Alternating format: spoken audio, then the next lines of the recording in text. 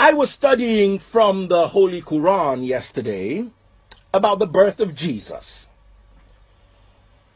And I don't know who has studied the Holy Quran. I know one of my followers, Hayere, really is. He studied more than I have. I'm not a Quranic scholar in any way or form. I just try to read sometimes so I can be enlightened. I'm a born-again Christian preacher, but I acknowledge the Quran.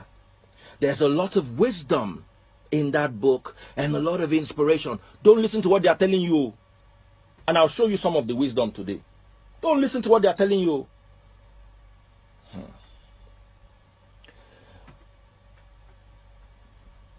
According to the Quran, Quran 19:17, it says, Mary screened herself from them.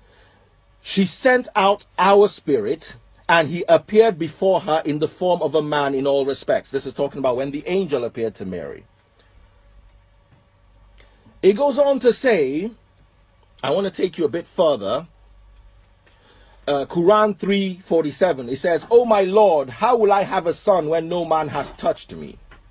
He said so, so it will be, for God created what he wills. When he has decreed something, he says so, and it will be." Okay? I want to take you a bit further.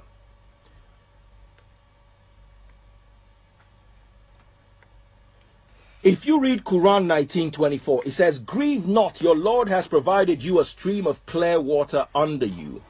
And shake the trunk of a palm tree towards you, it will let fall fresh dates upon you."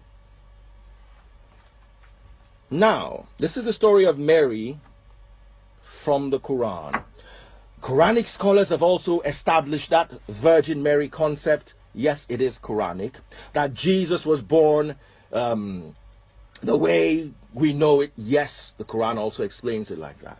But you see, the Quran, in this particular verse, says Mary was under a tree, a date palm tree. And if she shook the tree, fresh dates will fall. Dates ripen between the end of August, September and October, and into a little bit of November. This is more accurate a description of the time Jesus was born than what we are taught with the 25th of December.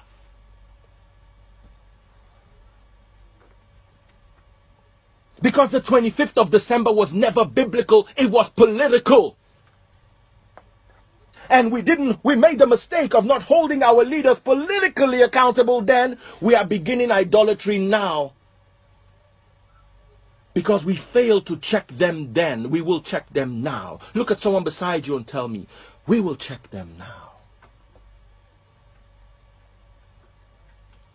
You see, instead of your telling you that the Muslims are your brothers, just the way Ishmael was Isaac's brother, so we can have peace and everybody can practice their faith in peace. They tell you that they are your enemy, that they worship idols. You want to hear about idolatry? The greatest form of idolatry is the one we practice, not anyone else.